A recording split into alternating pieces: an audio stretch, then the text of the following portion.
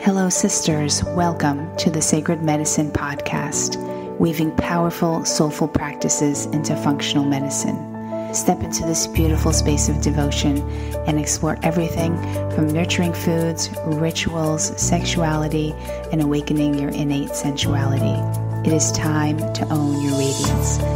This is the Sacred Medicine Podcast. Hello and welcome back to another week of the Sacred Medicine Podcast. I am your host, Margaret Romero, and today we have Stefani Reinhold. She is a board-certified psychiatrist, maternal mental health expert, and founder of the Not the Typical Mom blog and podcast about the not-so-typical but all too common issues of motherhood. She helps high-achieving moms escape the stereotypes, find their hearts, and embrace who they really are so they can kill it in their life, love, and business. So it was such an interesting conversation today, talking all about moms, postpartum depression, what to do. And since this is not a topic that I can easily talk about, only because I have never been a mother, I needed to have her on so we can talk about this topic, which I feel is super important. And she also says it's an epidemic that is growing out of proportion, that there are a growing number of women who are suffering from postpartum depression. And so we talk all about some of the symptoms. They vary from angry to depressed and everything in between. So we talk about some of the symptoms and some of the simple things that you can do before getting on medication.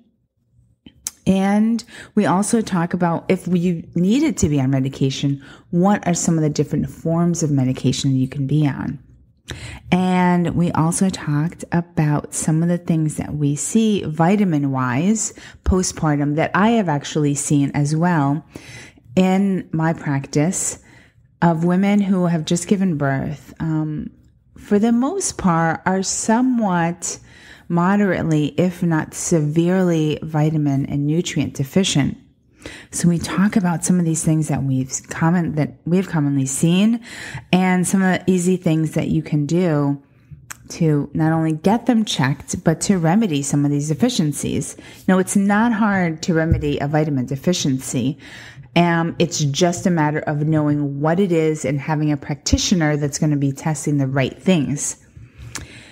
So that is it for this week. I hope you enjoy this conversation, and I hope you learn a lot just like I did. Now on to the show.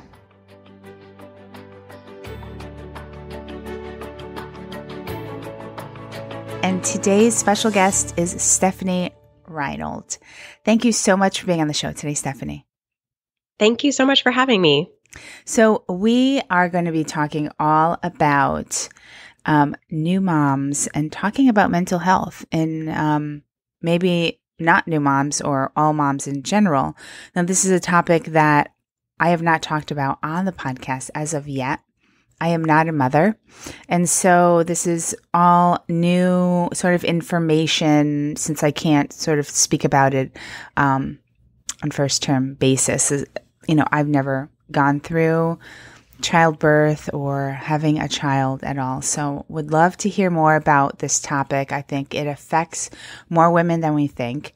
And being in the healthcare industry, it's definitely something that we're going to talk more about this, but I think it's definitely something that may be ignored or not fully understood. So thanks for being on the show today. Yeah, thank you. So let's start a little bit with what we commonly see with mental health when we talk about mental health and mothers. Can we just do you have any stats or any sort of age ranges or first-time moms or anything like that? Yeah, absolutely. And I think just as you're hearing you speak, I want to make a distinction, because you are a functional medicine doctor and I respect that. And there is a distinct difference between mental health and mental illness. And, I think the terms sort of get lumped into one thing. But I really say, I do treat mental illnesses as a psychiatrist, but really my overall goal is that we all are focusing more on our mental health, because I think mental health at large is this big umbrella, really meaning like our emotional health, like our heart and soul health that we never talk about, And especially moms, once you have a child and your whole life is kind of sacrificing yourself to your family and your child, and it's almost rewarded, that kind of behavior, to sacrifice who you are. And so I just want to make that kind of clear distinction, that as we go into talking about mental illnesses, that, whether or not you ever struggle with, a diagnosable mental illness or not, these concepts that I talk about are relatable to anybody, because a lot of even the treatment that I get into, outside of just, medications or specific kinds of therapy, like the goal is really to prioritize yourself and to really uncover what self-care means to that individual mom. Because I think that's really at the root of a lot of issues that I see, is just that really, like, they have been abandoning their mental health, like their soul health, for so long that they, quote unquote, lose themselves after they become moms. And it's really this really peak period where we can actually see clinical diagnosable mental illnesses. And yet what you see is like maybe decades before that, they've slowly been dying a slow death, because we just don't prioritize this as a culture, as a society at large. Yeah. Yeah. So, I mean, in terms of statistics, specifically postpartum depression, the conservative estimates say it's anywhere from 10 to 15% diagnosis.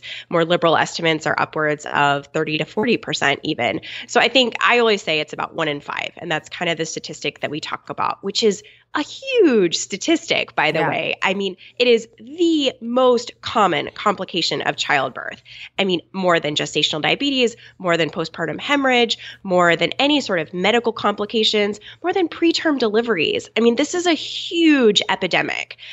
Part of my background is I have a master's in public health, and this is a true public health crisis. And it's really unfortunate, because I feel like the information that's out there in terms of pop culture or what you see in the media is what I would consider a very rare form of postpartum depression. And so that's like seeing women that kill their babies, or women that quote unquote go crazy, or, are having really severe disturbing thoughts of like harming themselves or harming their babies. And I must say, like in clinical practice, in, even statistically speaking, that is like maybe 1 to 5% of like overall cases. And in fact, it's not actually even considered postpartum depression at the point you're having, hallucinations or really disturbing thoughts. That's more borderline on what we call postpartum psychosis, which is a true medical emergency, something that needs emergent medical care. And so I feel like postpartum depression, in the very common forms that it's seen, women think that it's just normal, and I can speak. So my daughter is 5, and, part of my professional experience is informed by my own personal experience with having postpartum depression after my first child was born, my daughter. And that is what I thought. I just thought, this is normal. I'm supposed to be really tired. I'm supposed to be, depressed. Like, I'm supposed to have no energy. I'm supposed to be a little foggy in my brain. And so it takes so long for women to finally get help, because usually it is by that point manifested itself into a much more severe form, where you are having those intrusive thoughts, and you are having, just really concerning symptoms that are affecting, your daily ability to function in life. But I mean, most postpartum depression is much more minor than that. And the sooner that you can acknowledge those symptoms, the sooner that you can get treatment. You asked about, first-time moms, and it would stand to reason that first-time moms would have a higher percentage of postpartum depression, because it's a new experience, and, anything that's new would come as sort of a shock to sort of our psyche a little bit more. But actually, there is no clinically significant or statistically significant difference in your first child to your third or fourth child. I've seen women that didn't get postpartum depression until their third baby. I've seen women that got it for their first 3 kids and not for subsequent pregnancies, and everything in between. I've seen a woman, she had it after her first baby, and then not after her second, and then after her third. And so it's So there's a little bit no rhyme or reason to it. I will say after you've had one episode of postpartum depression, you are much higher risk for a subsequent postpartum depression after subsequent children, especially if it was untreated. So that's probably most common too. Like the first time around, you don't get treatment. And then once you get pregnant again, you're very fearful of going through that similar experience again. And so then that's when women come to see me because they want to, either prevent a postpartum depression or they're really concerned. They want to prepare better the second time around. So that's just a little kind of overview of the statistics for you, if that's helpful. Yeah, great. And let's talk about the symptoms too. What are women experiencing? What are they feeling? What's the most common things? Well, it is very different from woman to woman, but I mean, obviously paramount is a change in your mood. And so again, it's very difficult, right? Because if, what is normal, what is not normal. And I tell women, it's kind of like, you sort of know yourself. And so if you've never had a baby before, so if this is your first child, think of how you have responded to stressors in the past. And if this is out of proportion to that, then that's a red flag. So, in terms of like the changes of mood, some women are very clinically depressed, meaning like they are more tearful. They are very sad. Like they have a very difficult time actually smiling or laughing or finding joy and pleasure.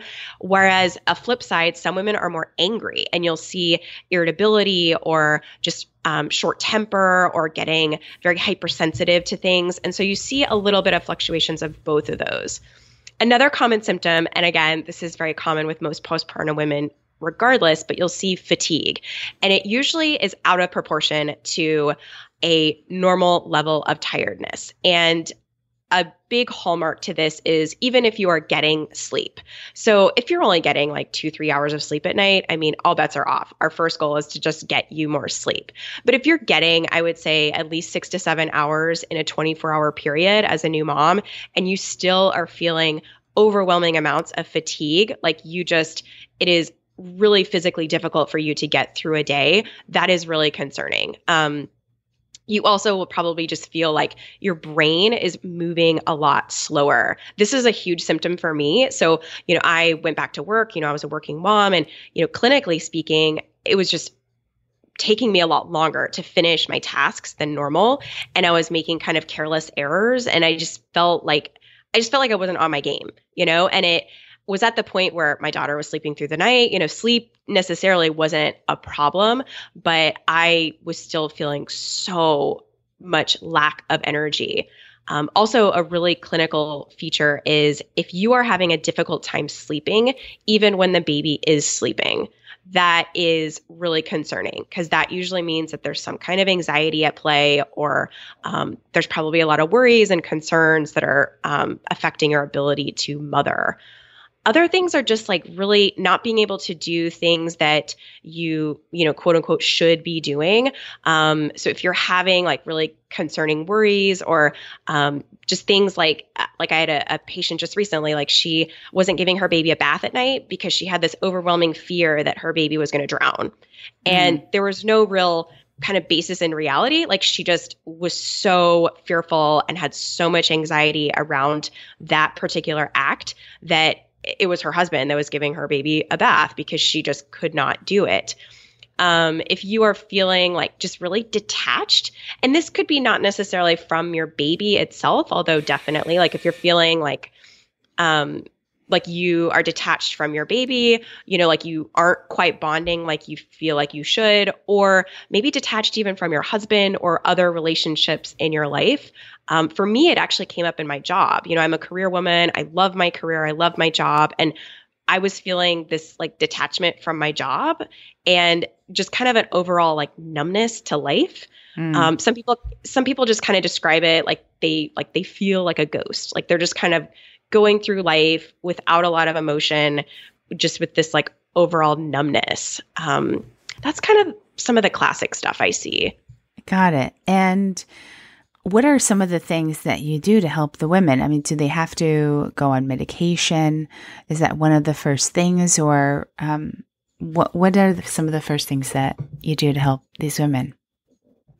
I think the most important thing is sleep. for any new mom. And with that actually comes a lot of nuanced conversations, actually, because a lot of times women either aren't sleeping because they're exclusively breastfeeding and maybe having a difficult time with it. So they're pumping extra and then having a lot of guilt and shame because they're not, feeding their baby appropriately. And so we have to uncover the reasons like why they're not sleeping. So is it because they don't have enough support? Is it because they're not breastfeeding very well and maybe they need to give up breastfeeding, or they need to drop a feeding and let their husband help out, more?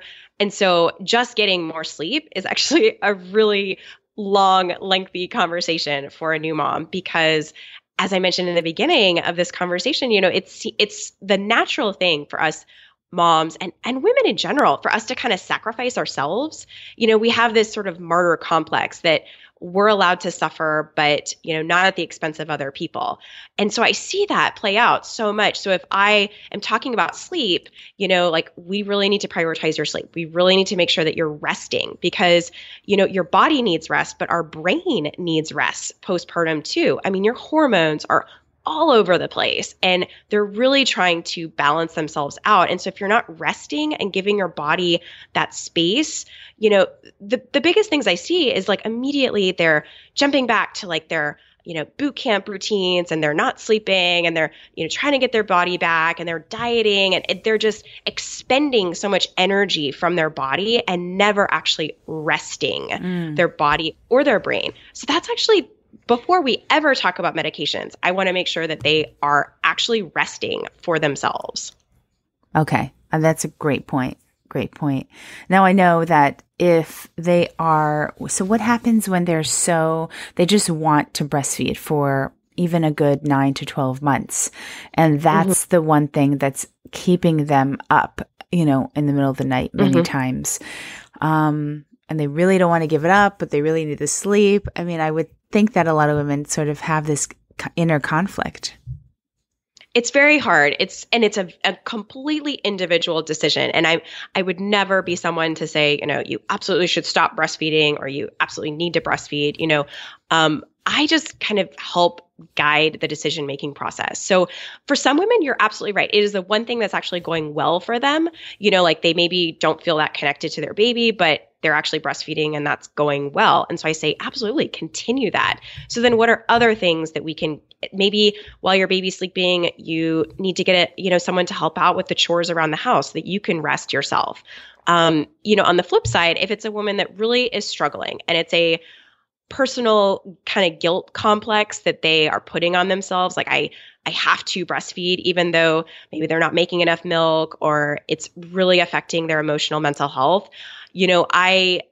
I try to have a multidisciplinary approach. So I get other people involved in the care. So it's not just me. So it's, if she has a lactation consultant on board, we all kind of have a conversation, Right. Her husband or partner who's helping her.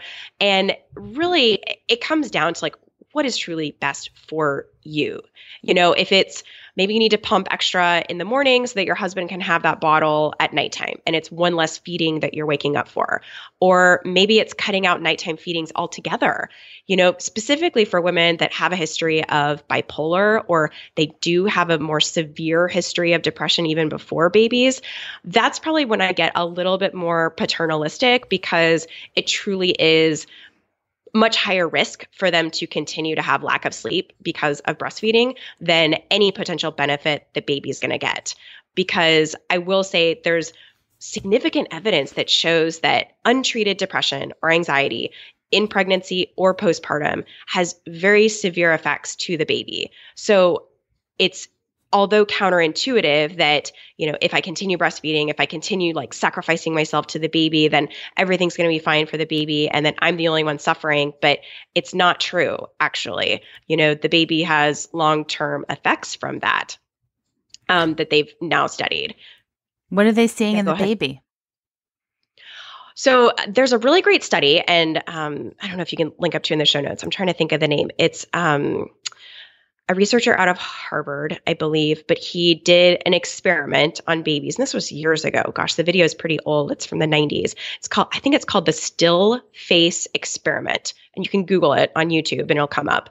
And it's basically a woman. And this was before they've done like now retrospective data from like European and Canadian studies, because in the United States, we don't keep that kind of data about babies and mothers, but they do in other countries, and they've looked at that. But before all of this, that sort of instigated looking at this was this study called the Still Face Experiment. And it was, they brought a woman into a room and they sat a baby down, and the baby, I think, was maybe like 3-4 months old. They put him in kind of like a car seat sort of thing. And the mom originally, so they started the study and the mom was just interacting with the baby and, like oohing and eyeing and smiling, and the baby was interacting and it was great. And then the mom turns away, looks back, and has no expression. So like not smiling, barely making eye contact, no interaction with the baby. And what you see, the manifestation in the baby is so profound, because the baby starts posturing and crying and screaming, and in like seconds, I mean, this is like within seconds that the baby starts becoming so physically uncomfortable. And so from this theory, they were concerned that if this is going on for months, if this is affecting maybe not every single second of every single day, but if you have moments where you're not interacting with your child, you're not showing expression on your face, you really are clinically depressed, which is often part of the manifestations of depression, you're not bonding with your baby. One can only assume that if small doses of that is creating this level of distress in a baby, then it creates the same level of like increased stress hormones within the baby, and then all of the medical and psychological complications that come with that. So it's anywhere from just learning disabilities that they've shown like later on to just behavior disorders, or just like poor bonding from a young age. And so there are like some very real effects. Now in pregnancy, it's a little different because most of the effects are in terms of higher risks of preterm labor, more complications at delivery, obviously higher risk for maternal postpartum depression, and in the baby, like lower birth weight. And you see the similar effects as smoking, actually, which is really interesting because it's basically an increase. If you think of depression from an inflammatory model, which is one of the theories, that it is sort of an overinflammation or like an overactivity of immune markers in our body, then it makes sense that your baby is now being raised, while you're still pregnant in this very stressful environment.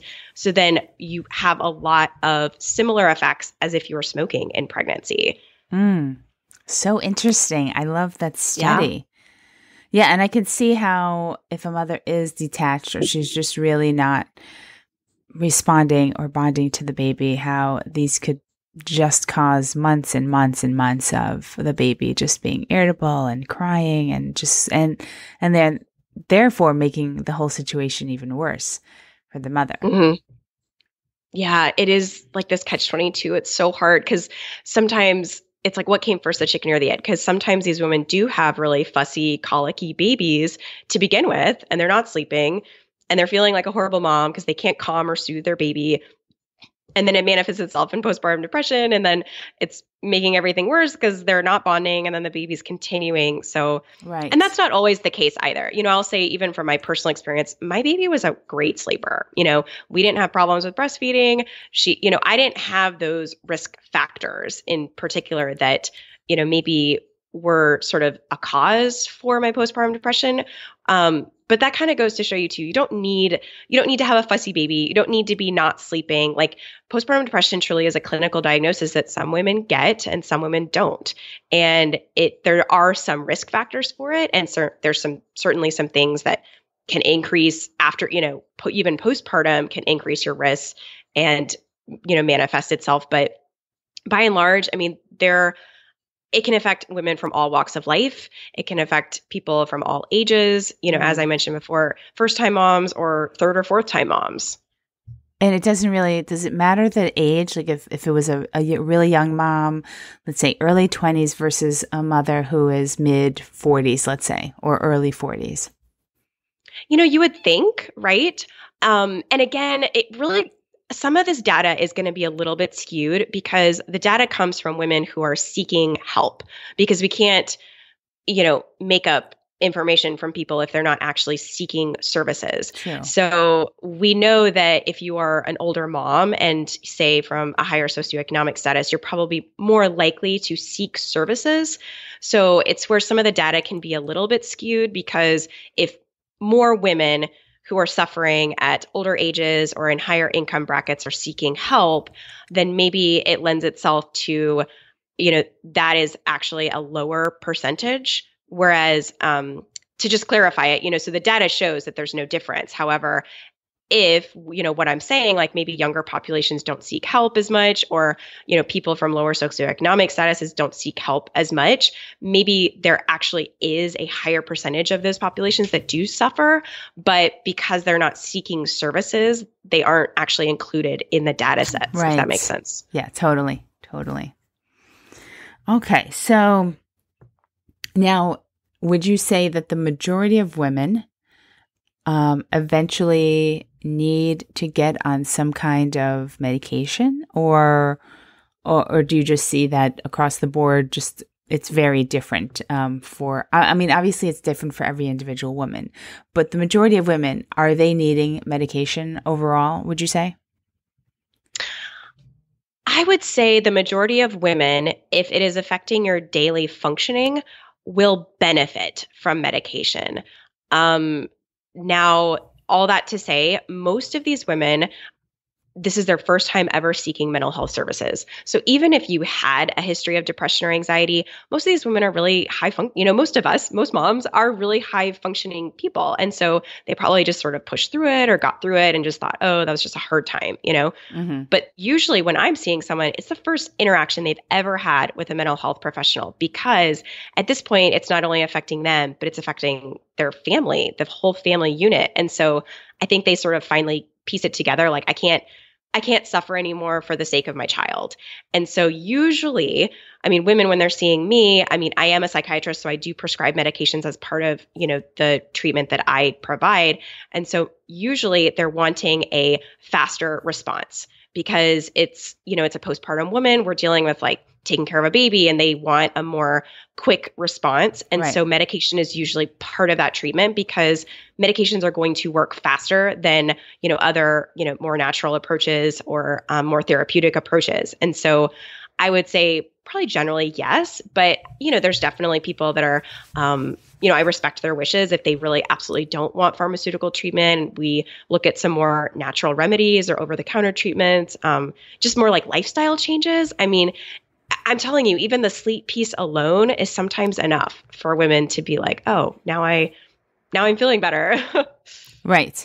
And is there a medication of choice that is safe and reliable that you've seen over and over again? Most antidepressants are, I would say. The big one that's been mostly studied is Zoloft, and that's kind of predominantly in the OBGYN field. If you see so usually I would say they open up to their OBGYN first, because it's probably the first or only provider that they have an interaction with. And that's usually their kind of drug of choice from that field.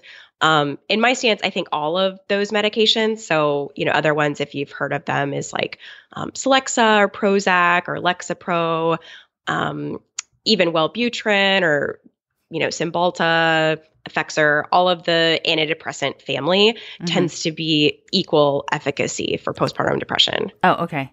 Okay. So you haven't really seen one working really so much better than another. I think it's by individual. And it usually, I will say on average, takes probably one or two treatments, and it comes down to really the side effect profile.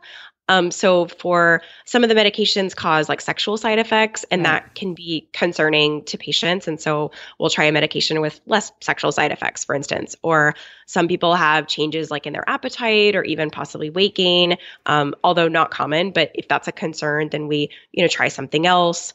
I don't think, the big study is called the STAR-D study that came out a few years ago, and it looked at, this was just for general depression, but I think it can be assumed for postpartum depression as well, that all antidepressants have equal efficacy in treating a mild to moderate depression. But it's just really in terms of what's right for that individual patient. I'll also add, so many women, and there's clinical studies, there's anecdotal studies, there's case studies that having thyroid disease or having positive antibodies to thyroid postpartum is directly correlated with postpartum depression symptoms. And so part of my practice is I always check for thyroid and a full thyroid panel, because sometimes you don't just see it in getting, what's the run-of-the-mill study, which is called a TSH. Right. You don't just see it from like that one value. Like sometimes it really takes like the full profile. And so usually it can be I'll start like an antidepressant with augmenting thyroid hormone, for instance, and then the goal would be to slowly, come off of one or even both in the future, if that's what their needs are. Oh, that's interesting. I've never heard the correlation there, but it totally makes sense. Yeah. Well, if you think about it, the childbearing years are this ripe time for so many autoimmune conditions, like lupus onsets then, thyroid disease onsets then. We see rheumatoid arthritis and fibromyalgia and a lot of GI conditions and so many autoimmune diseases that the thinking is around the childbearing years or even in pregnancy postpartum that there is a distinct change in your immunology of your body, immunology being like your immune system, like what's keeping you healthy. And it makes sense because so within pregnancy, just a little bio 101 for you guys, your immune system as the mom has to be suppressed so that you don't fight off the baby necessarily, right? So it's why a lot of pregnant women will get kind of colds more often, or, they get more allergies or things like that because our immune system is a lot lower. And it's also why pregnant women are higher risk for things like the flu or, other things that are not as severe in a regular healthy, 20, 30 something woman, but in a pregnant woman, it would be because their immune system is a lot lower. So then what happens postpartum is your immune system is trying to recalibrate itself because you now don't have a baby to care for and nourish. And so it makes sense. I mean, this is why kind of the immunology sort of theory or the inflammation theory of postpartum depression makes the most sense to me right now. It's kind of the newest model out there for what causes postpartum depression because it is kind of a disarray of your immune system. And we know that can affect your brain. Totally. And so would you say that that women need to have some form of thyroid dysfunction prior to getting pregnant, and then it just sort of worsens, obviously, during pregnancy? I don't know about that. That's interesting. I mean, I am not a thyroidologist or endocrinologist by any means. There is a huge correlation, obviously, with postpartum depression and hormones. So I've, done my research and I keep up to date on most things I can in that age group. But in terms of like when did the thyroid disease actually onset? I don't know. I don't know that. Okay. And then what about what I've seen a lot as well and have heard and read a lot of is in postpartum moms, they will have lots of somewhat significant vitamin deficiencies at times leading to feeling of not only fatigue, but sometimes feeling the depression or having, like you said, the hormone issues. Like that's a pretty big thing. And I don't think that a lot of moms are getting a nutritional lab work done. Have you seen that? Do you see this often or not so much? Absolutely. Yeah, absolutely. I mean, and, we learn in like, our OBGYN clinicals, like you as the mom, okay, let me back up. The baby will never be lacking in nutrients because it is the baby's job throughout pregnancy to basically suck off of the woman's reserves. Yeah. So it's why, a baby is not going to be anemic. Like a baby's not going to have low iron because they're going to suck everything from the mom. But the mom could very well be anemic and have low iron. The mom could have, so iron is huge postpartum because you also have, you have low iron probably going into birth because throughout your pregnancy, the baby's sucking from your iron reserves, but then also you lose a lot of blood throughout, having the baby through delivery. So iron is huge coming back to normal, and it takes up to 90 days for iron to fully recalibrate. And if those first 3 months you're also not, eating as well, or you're dieting, my God, if you're dieting, please stop. But like if you're not like eating enough calories to actually like replenish those nutrients like from a natural way, like your body's gonna have a really hard time to build up that reserve. The other one's vitamin D. Like you'll see, although this hasn't been correlated, that, like winter births are more likely to have postpartum depression. That hasn't been out there. But I see it clinically, just anecdotally, it does tend to be a little more common. And I think it's because of probably a more vitamin D deficiency, and also just the social factors of being more isolated and indoors in the winter months. Right. And so, but I think it's year round. If you're not leaving your house, you're not getting outside, and you already have low vitamin D from your pregnancy, and then postpartum, you're not actually, exposed to the sun, or you're not taking any supplements. That's a really huge one.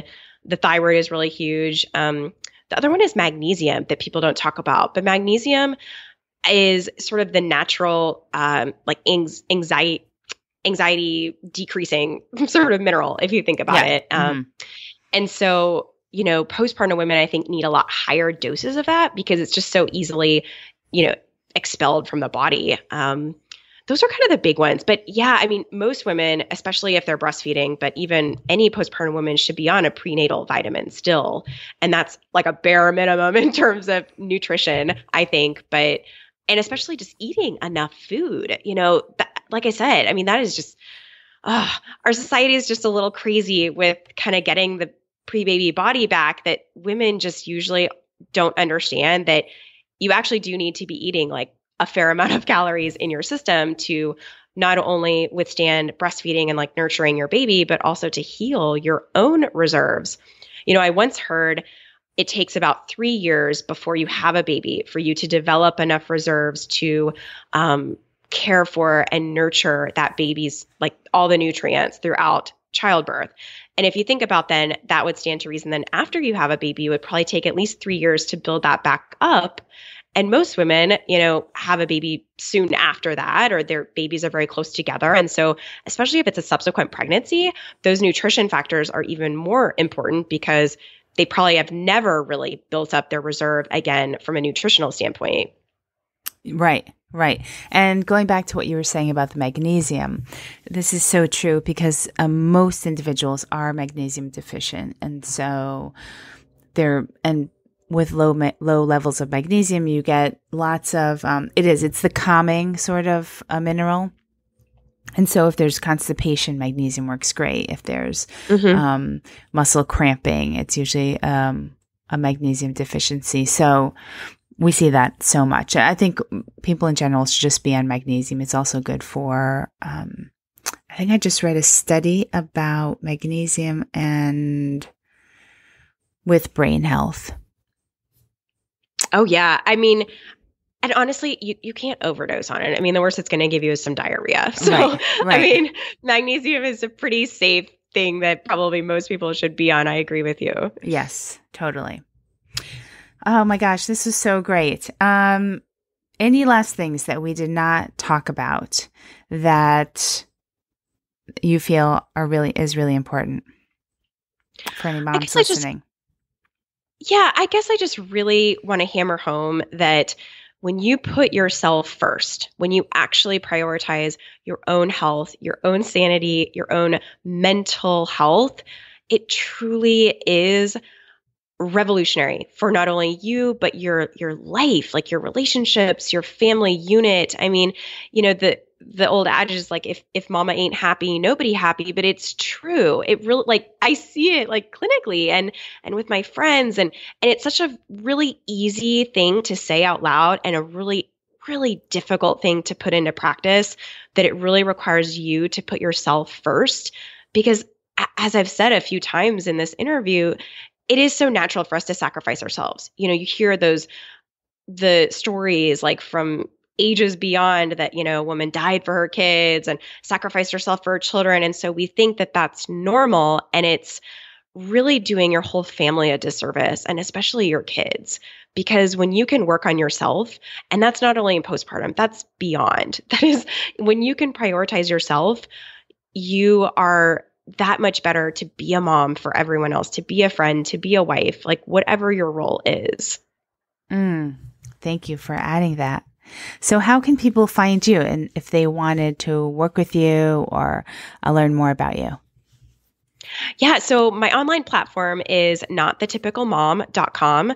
And so I have a podcast and lots of goodies and information there that you can find me. If you by chance live in the state of Virginia or live in Texas or know somebody who does, and you're interested in kind of more individual services, you can go to my main page, stefanireinholdmd.com. Those are probably the best places to find me right now. Great. And do you do phone consults, but only for individuals who live in either one of those states? So if it's going to be psychiatric services like prescribing medications, I'm only licensed in those states. If it's more coaching or education, consulting, kind of things like that, I do that nationwide virtually, yes. Oh, great. Great. Okay. That's great. And then your podcast is called Not the Typical Mom? Yeah, Not the Typical Mom Show. Yeah. Okay, great. I'm going to add all of this to the show notes. And I'm also going to try to find that article about the research study, the still face. Is that what it's called? The still face experiment? Yeah. If you search that on YouTube, it'll come up. Yeah. It's really fascinating. All right. Well, Stefani, thank you so much. This has been really eye-opening for me, and I learned so much, and I'm sure my listeners are going to be, if they have been experiencing any form of depression and haven't really said anything to anyone, maybe this will get them to know that they're not alone and to seek help. Where should they go? What's a good, is it a their OBGYN? Who should they go to see? I think your OBGYN, if you know, like, and trust them. Some people don't. And so I'd say don't go there. But honestly, even before that, just telling somebody is actually a really powerful thing. Like, because so many women keep this stuff kind of bottled inside. And so telling one person, which that first person might not be your doctor. It might be your mom or your spouse or your best friend. But getting it out there and knowing that you're not alone. This is super common. I'll also add a really great resource is Postpartum Support International, and their webpage is postpartum.net, and they have tons of resources, and you can look up to see if they have a chapter in your area, and they do lots of support groups and things, and most of them are free too, so it's a really great. Maybe easy access. Yeah. Oh, perfect. Okay, I'll include that in the show notes as well. Stefani, thank you so much. I so appreciate your time. And we will speak soon. Yeah, thank you, Margaret. Well, I super hope that you enjoy this conversation. And if you find yourself suffering from postpartum depression or, are a new mom and just really feeling not a connection, not feeling right, and want to seek help, there is more information on the show note page. And you can also find it at margaretromero.com/episode 79. And also to find out more about Stefani and how she may be able to help you and resources from her, head on over to our show note page. Again, that's margaretromero.com/episode 79. Hope you're having a beautiful day, and I'll speak to you all next week. Much love and big hugs. Bye for now.